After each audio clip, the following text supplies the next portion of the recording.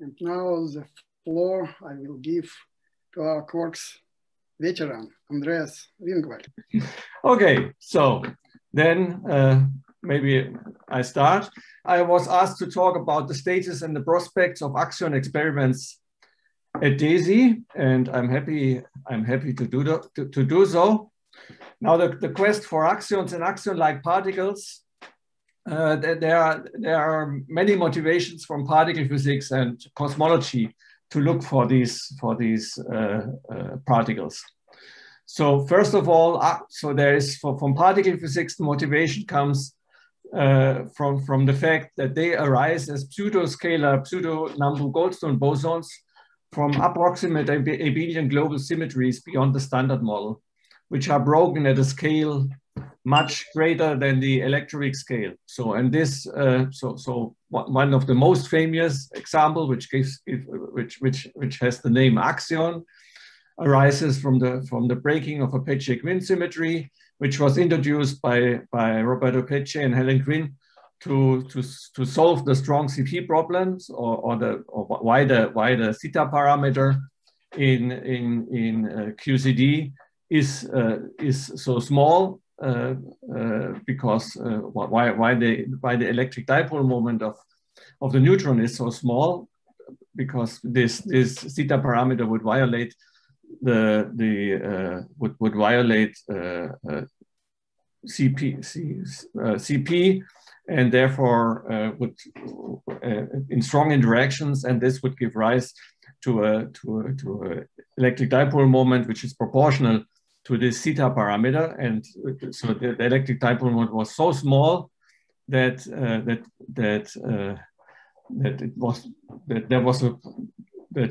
Peccei and Quinn proposed this solution, that the theta parameter is actually can be absorbed by a pseudo Nambu-Goldstone field, and this was called then the Axion by Frank Wilczek, when they realized, when Weinberg and Wilczek, they realized that the Peccei-Quinn mechanism predicts the existence of a Nambu-Goldstone boson. And but we had already today, we also heard by Julien about the Majoron. The Majoron was proposed to arise from a proposed lepton symmetry, which was introduced in order to explain the smallness of the neutrino mass and so on. And so this arises as a pseudo Goldstone boson from the breaking of this lepton symmetry. There are others. So from Surab has introduced the Familon from breaking a family symmetry and so on. So axions, or more generally axion-like particles, they occur very naturally in physics beyond the standard model. Now, but a very it was shortly after the proposal of the axion and after the proposal of invisible axion models, because the first axion model, there was the axion was a phase, so to say, in a 2 Higgs doublet model. And it was soon seen that the first proposed axion model by Peccei and Quinn, that this one had a visible axion. So this axion would have a mass in the, so to say, in the similar to the pion and so on, and would have been easily detectable. And because it wasn't seen, then Kim, Schiffman, Weinstein, and Zakharov, and Dine, Fischler, and Sednitsky, they proposed invisible axion models. But in these invisible axion models, it turned out very, very fast after this introduction of these models, that they are not so invisible because they are leading to dark matter. So and this was at this time when this was proposed in '83, this form was more or less considered for them to be a problem, so to say, because these models they produced typically they were overproducing dark matter if this decay scale is too large.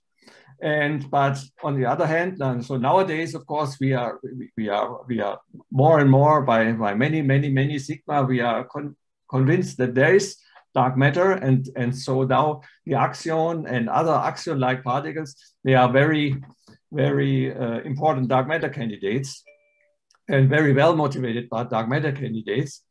And the mechanism which was found out by these authors like Breskill, Weiss, Wilczek, Ebert-Zikivi, and Dine and Fischler was the so-called vacuum realignment mechanism, which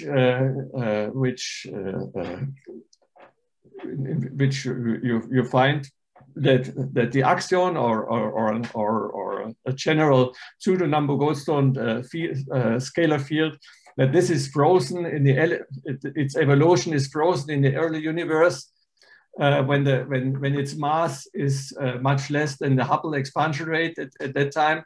It's frozen at an initial value, and then later when the mass falls, the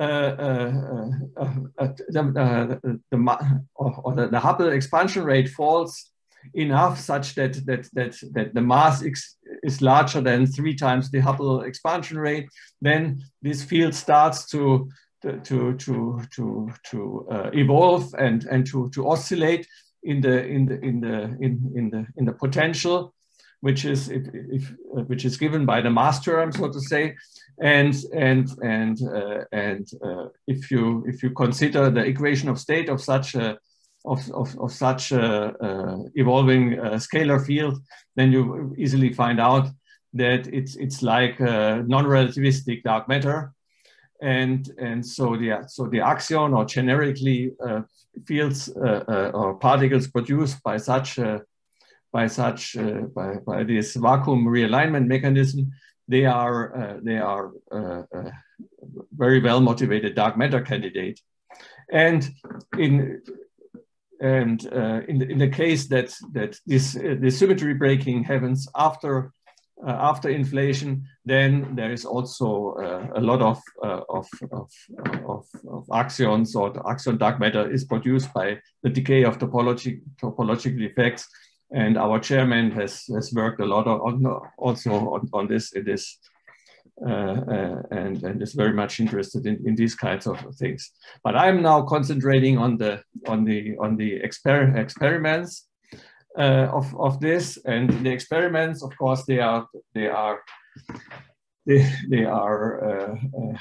searching for the interactions of these Axion and ALPS with standard model particles. So Axion and ALPS, they are wisps, so to say, they are very weakly interacting slim particles.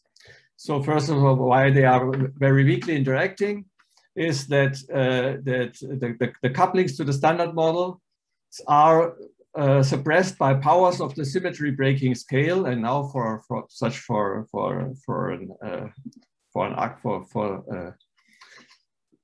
an Axion, now, for example, the coupling to the photons is given by this term. So you have this F dual interactions, where F dual is the dual electromagnetic field strength, and which is, in fact, it's nothing else like E dot B, electric field times the magnetic field.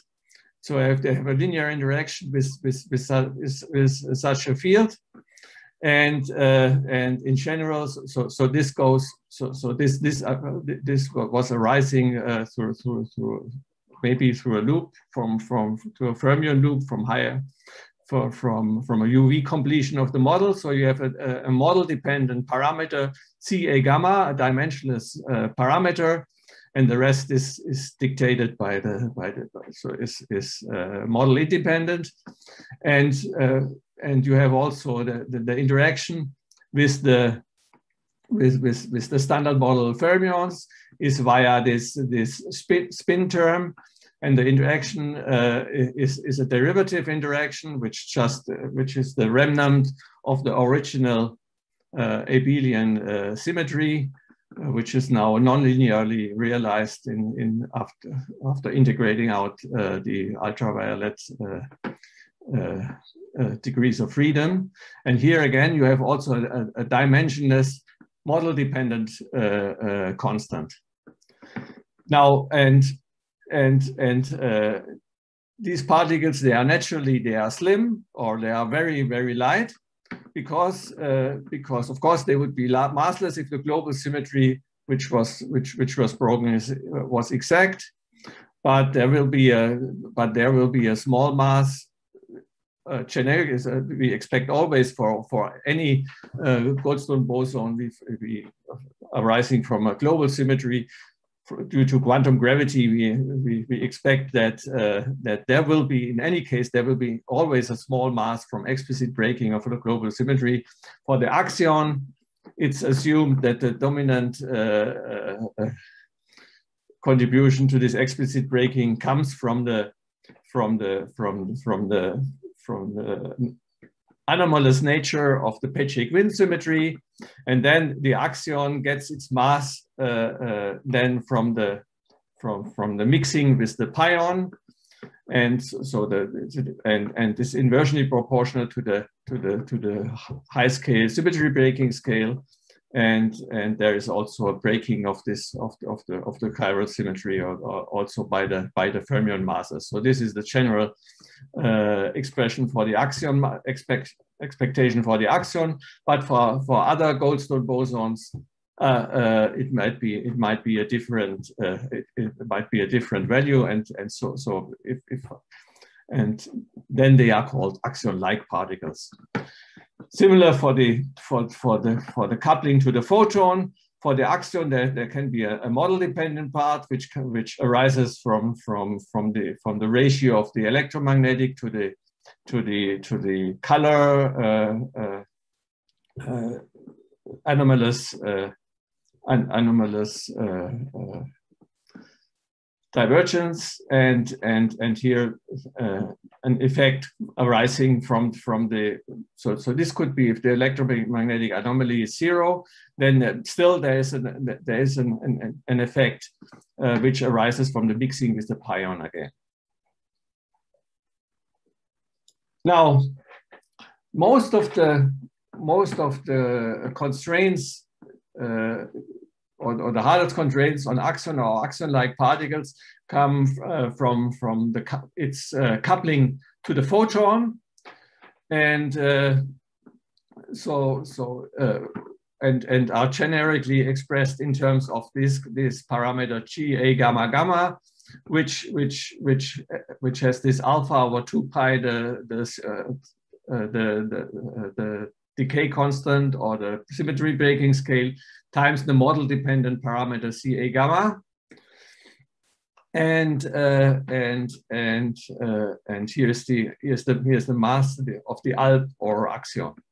So first of all, as I said, if you want to understand this plot, which will appear very often in my talk, first of all, so for the typical axial models, for the KSVZ model or the DFSZ model, they have definite predictions for this value of E over n. For the KSVZ model, E over n, the model dependent part, so this is 0, and for the DFSZ model, this is 8 over 3. So these are two typical model, and so the mass versus this coupling, the mass goes like 1 over Fa, and the coupling goes like 1 over Fa. So predictions of definite models for the axions, they will always lie on such a diagonal mass. So the couplings will be proportional to the mass. And here you will often see some yellow bands, but these are just artificial bands which you say which are determined somehow, often artificially, by giving a range for this E over n for typical models. So, and now this can be these expectations for the QCD axion, or can now be compared to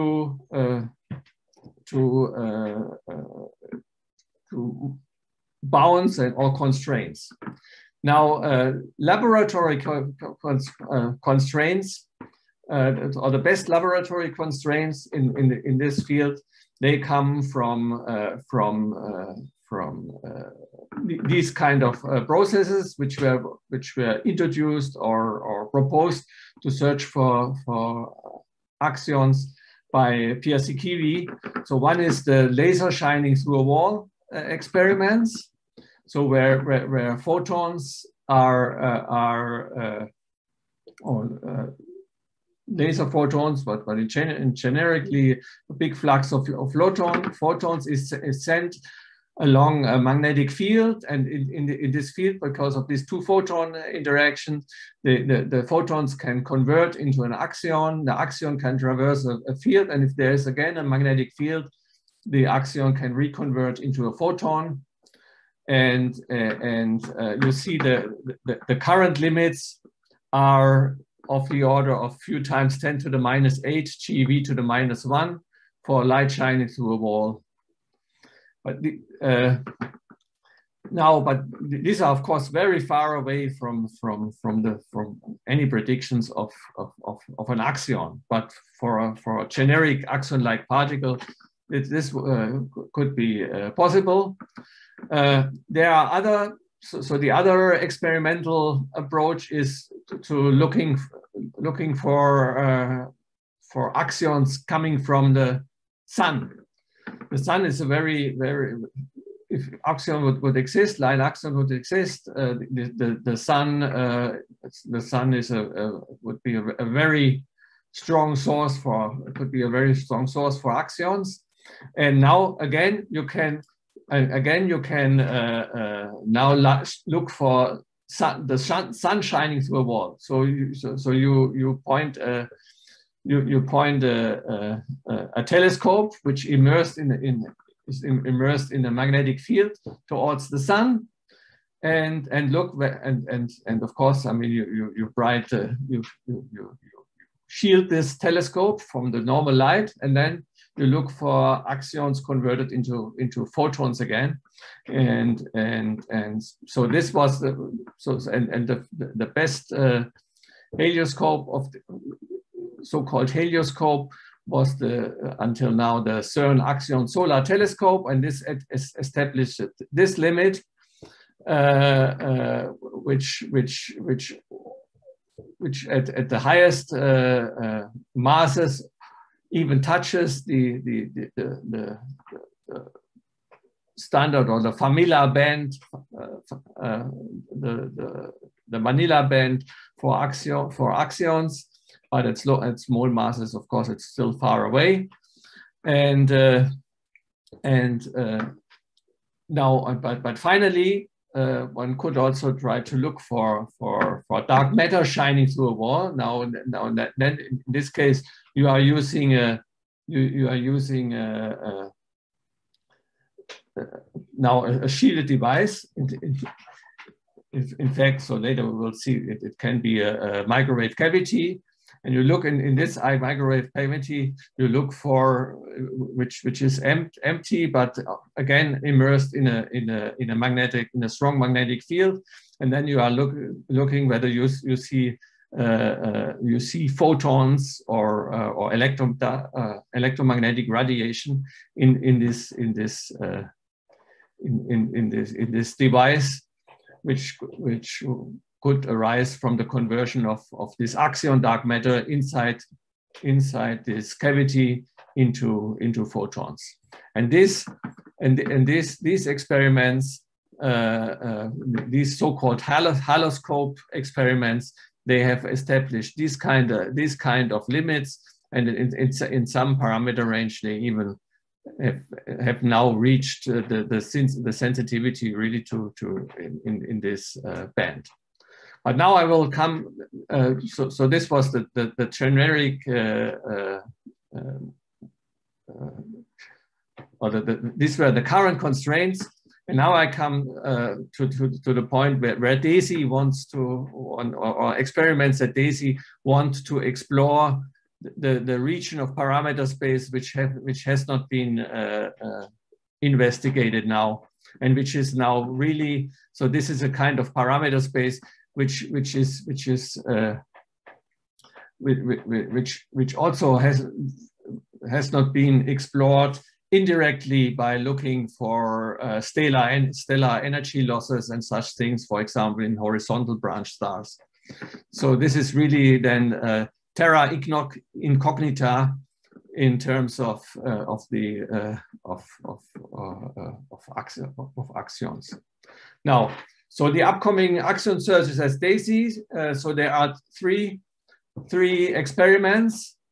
There's the light shining through a wall experiment ALPS-2, then which will be followed by baby Axion, which is a helioscope, and then by a haloscope later on by a haloscope which is called Mad Max. Now I start now with the light shining through a wall. So the light shining through a wall is really a search for homemade axions. So we are not relying on axions coming from the sun or which are produced in the early universe and now the main component of dark matter. But here you are really looking for homemade axions. As I said, so it's based on the interaction of axion or axion-like particles on this E.B interaction. So which will lead to light shining through a wall. So which I have explained before. Now, so first of all, so just to understand why these limits look like they are looking all the time, you have to understand that the probability that a photon converts into an axion after having traverse a distance LB in a magnetic field perpendicular to the direction from the incoming light is given by this expression. So it's very so you have something like an expression which is very familiar or similar to neutrino to the neutrino transition probabilities. So you have a, so to say, an amplitude and the mixing oscillation length. So the oscillation length is essentially given by 4 times the laser energy divided by the mass squared of the axion or the ALP.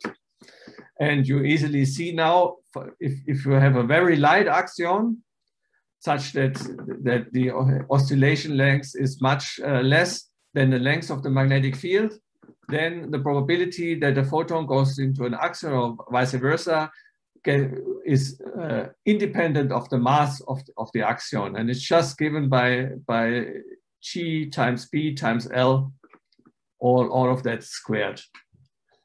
And then you easily see, if you want to do a light shining through a wall experiment, you better have a strong magnetic field over a large length L. And so this was because of this reason, and because I knew that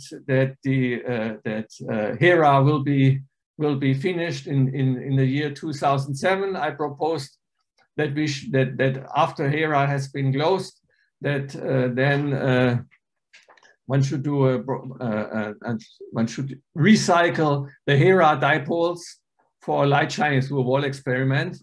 And at that time, I said, if you use, I just used laser parameters available at that time, and then I saw that one could be make an experiment directly in one of the straight sections in the Hera tunnel, which would be competitive with the best astrophysical limits at that time.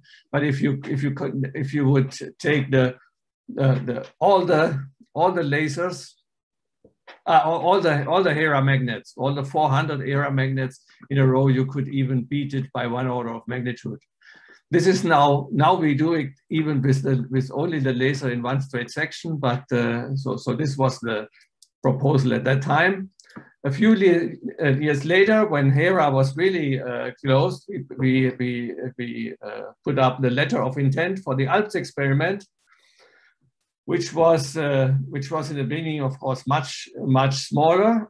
So the ALPS experiment was it was a collaboration with the Albert Einstein Institute in Hanover, which produced the laser. We are using the one of the enhanced LIGO lasers, which were already available at that time, and we used just one Hera magnet, which was already there in a test hall, and did this ALPS 1 experiment at that time.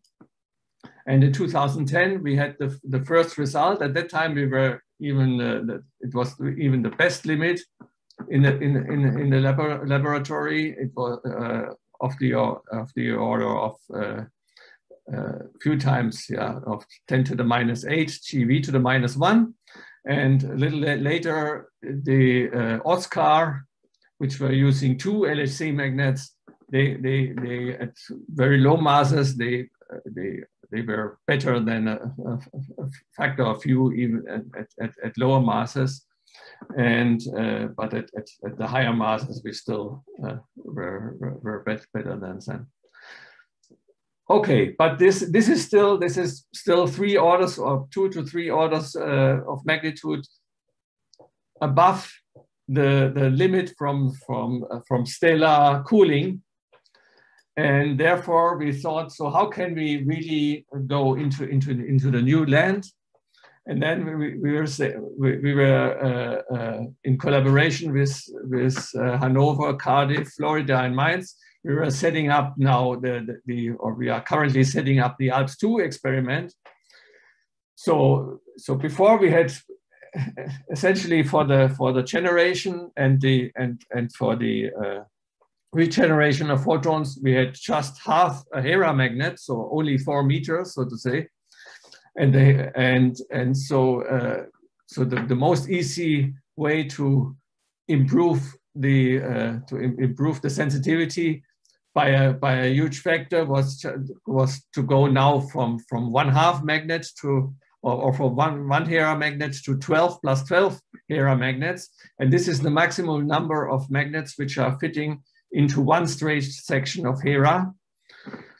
And so this is one thing which literally we can now improve the sensitivity by more than 2 orders of magnitude. And the other one is that we want to use, or that we will use optical cavities both at the production and the regeneration side, a thing which was proposed already in '91 by Hoogeveen and Ziegenhagen. Hoogeveen was a PhD student of Wilfried Buchmüller in Hanover, and was rediscovered later by Sikivi, Tanner, and Van Bibber. So what is the current status of ALPS 2? So the construction is progressing. Despite of the pandemic, we could be building the experiment with essentially no departure from the original plan. So all 24 magnets are now installed and aligned.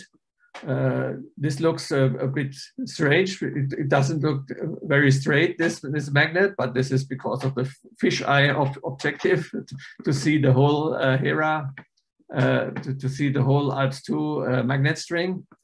So the clean rooms and the end stations are operational. The commissioning of the optical system has begun. and the alignment of the lasers with the laser beam tube is accomplished. So this was the laser after having the laser beam, after having traversed all the more than 200 meters through all these magnet bores. And the cryogenic test operation of the magnets will start next month. And so we are expecting to have the first science run in fall this year. So this is now an up-to-date, or is again this Axion photon coupling versus the mass.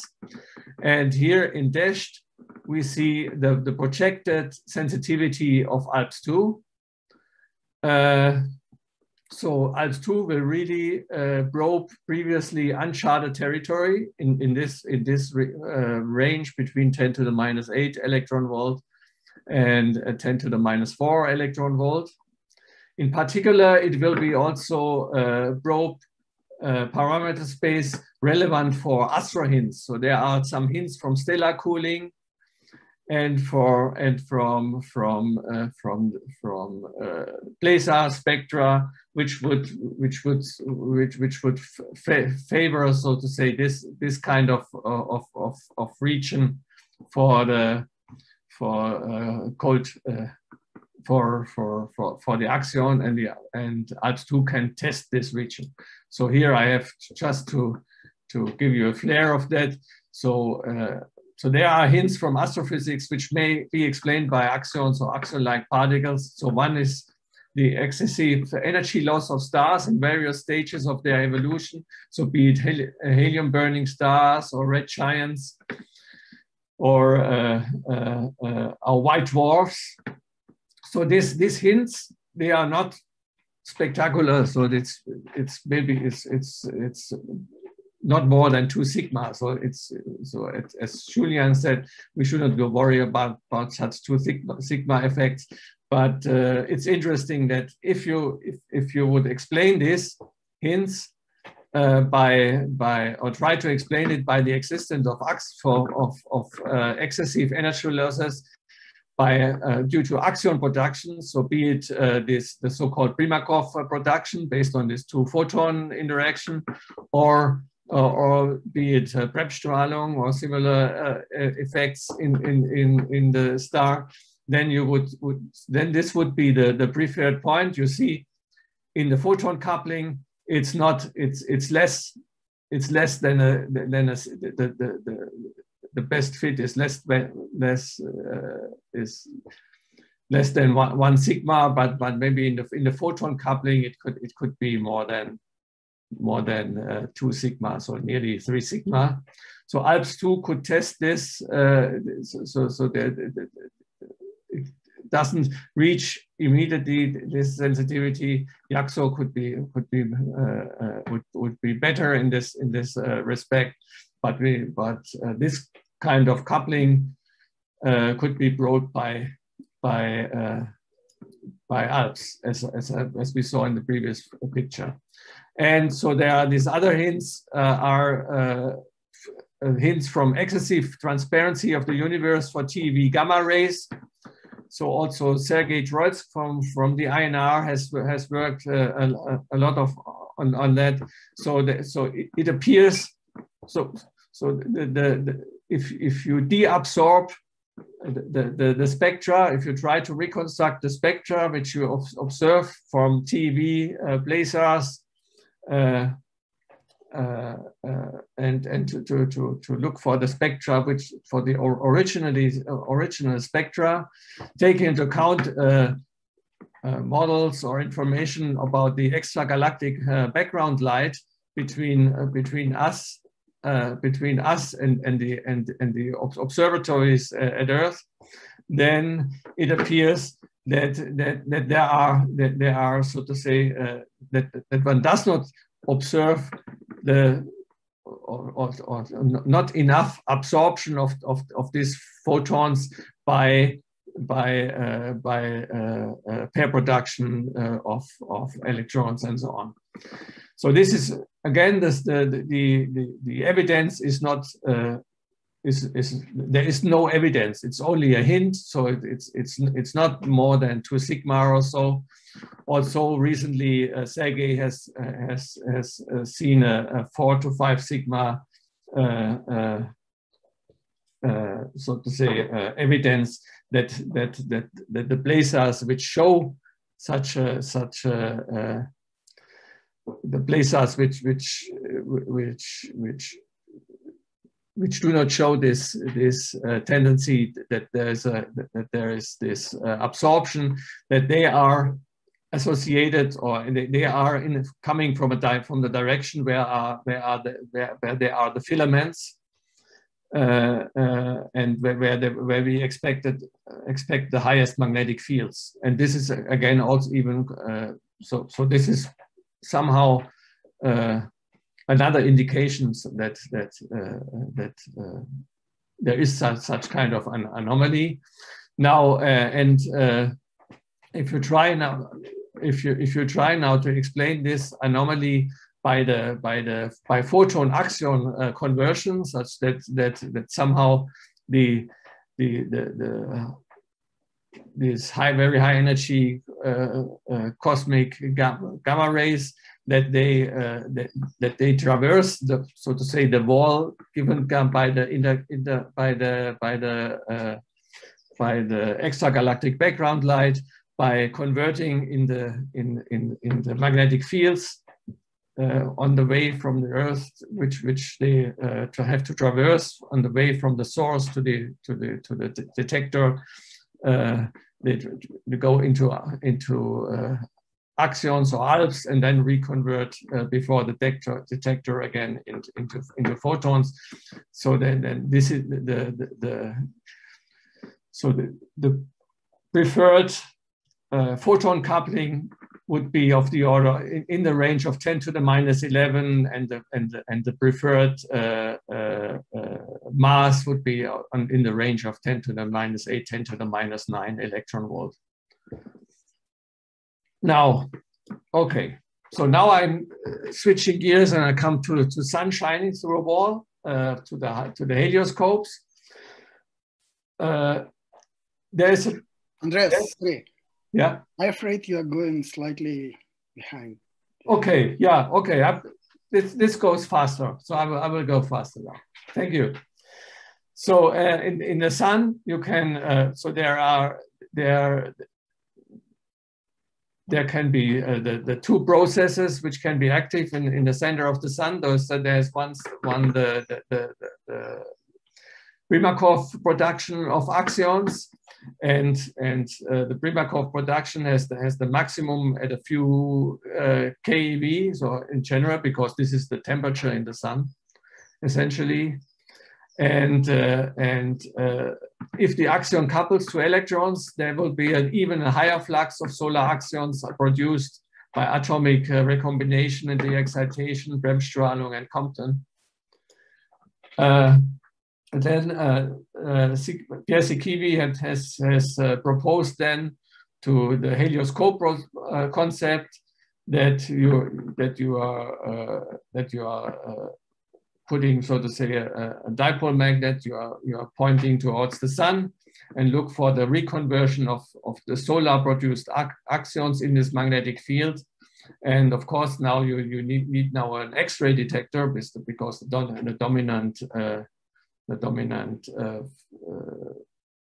energy will be in the X-ray range.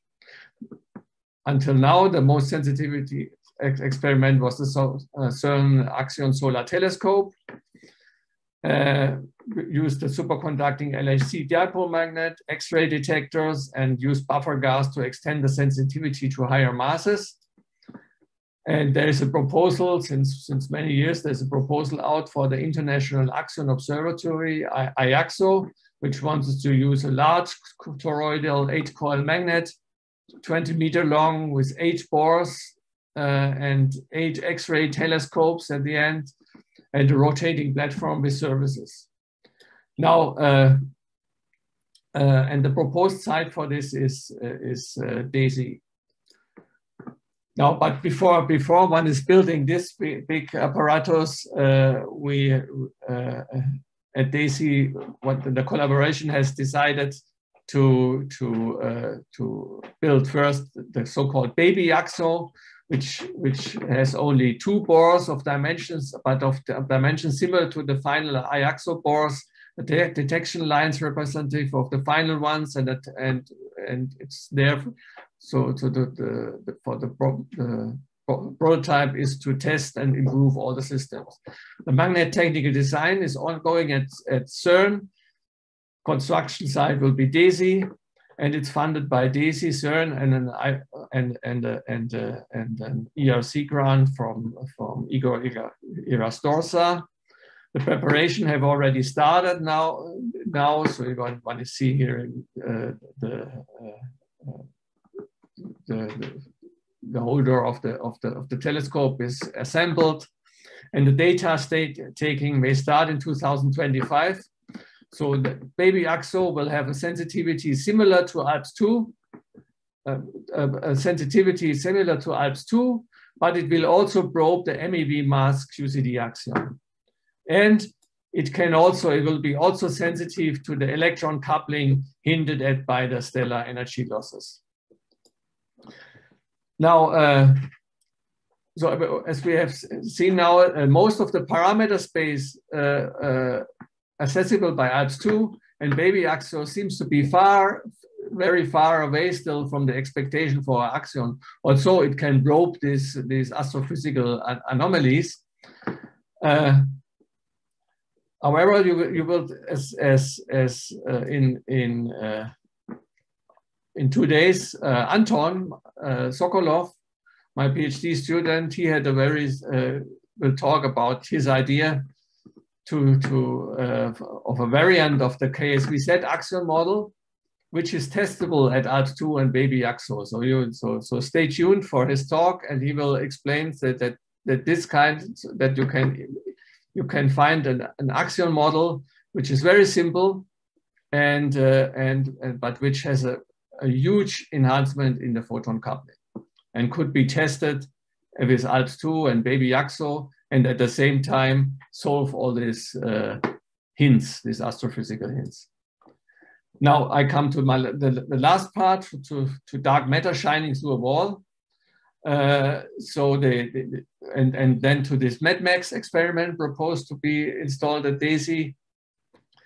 So this experiment will use the fact that an oscillating Axion or ALP dark matter in a background magnetic field carries a small electric field component, and therefore a magnetized mirror in Axion or ALP dark matter will radiate photons.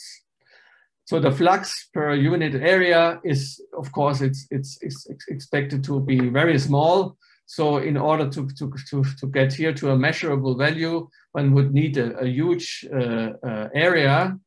So there are some ideas how to get huge areas, but MEDMAX will be based on another idea. It will be based on to use a boosted dish antenna kind of experiment, an open dielectric resonator.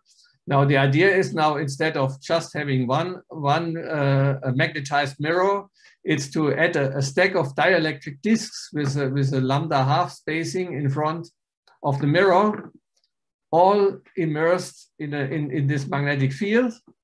And then you are looking for the constructive interference of the photon part of the wave function, so to say. And this is, so to say, so you have a really huge stack of dielectric disks. And so MEDMAX is based on this experiment. So MEDMAX was first an idea which arose in the Max Planck Institute for Physics in Munich, but now the collaboration has quickly expanded, and the final experiment is foreseen to be built at DESY, just next to the ALPS-2 experiment. But before one will build a prototype experiment, and this prototype experiment has now been accepted to be built at CERN using the Morpurgo magnet. So the final experiment will have 80 adjustable disks and a 10 Tesla dipole magnet, but the first small prototype will have an area of 1/10, will have only only 20 disks and a magnetic field only 2 Tesla. But one can learn everything what is needed for the final experiment in this first one. So MADMAX is projected to probe deep into the Axion band. Here are deep in the Axion band in the mass range preferred by the post-inflationary Pechik wind-breaking scenario. And it can probe a ZN axion mediating between n mirror copies of the standard model, even though already the MADMAX prototype, but I don't want to talk about this. I have no time to talk about that. So come to the conclusion. So in general, I would say stay tuned. DESY has, I think, now a robust on-site Axion experimental program that will produce results as early as next year. So the ALPS-2 operation will start now soon, and it is foreseen to end at 2023. In the meantime, baby AXO is constructed and can come into operation in 2025. And the MADMAX prototype so many of the things are prepared at DESY. It comes at operation at first. This becomes at operation at CERN, but later it should be then operated at DESY. So thank you very much, and excuse me for being over time. Thank you, Andreas, for very comprehensive introduction. That's just what we needed, introduction to Axion physics and Axion searches. So DESY looks like a forefront of Axion searches in the coming years. No, not for the whole, for the Axion. So as you see, maybe in this plot also, you see for the Axion dark matter, we cover only this region, so to say. Yeah.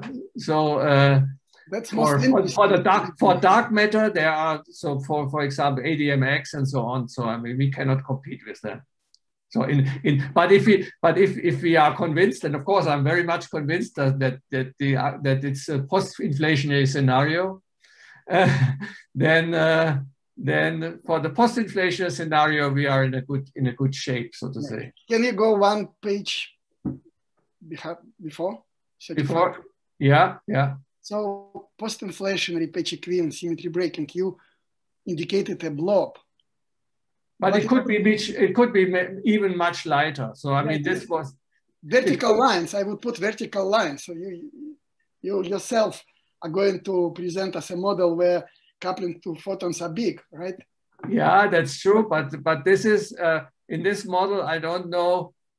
This is a model. So I should always have a model where I have also the dark matter, everything under control. And here I have in this model which I presented. So this model where Anton will be talking about, the post-inflationary scenario is not valid, so to say. If it's huge, but if it's just a little bit larger than you indicated, then it could be. Yeah, that's larger, true. Right? That's true. Yeah. One should not. So this one should not take so seriously. It could be. So as I said. Also, for example, here this was a definite model, a ZN Axion model, and in this band, we have computed that you can have 100% of the dark matter produced by a trapped misalignment mechanism. So this is it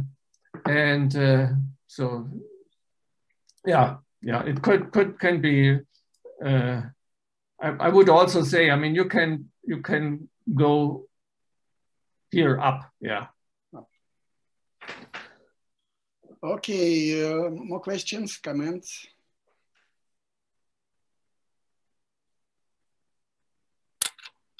Okay. Now, Andreas, thank you very much. Welcome.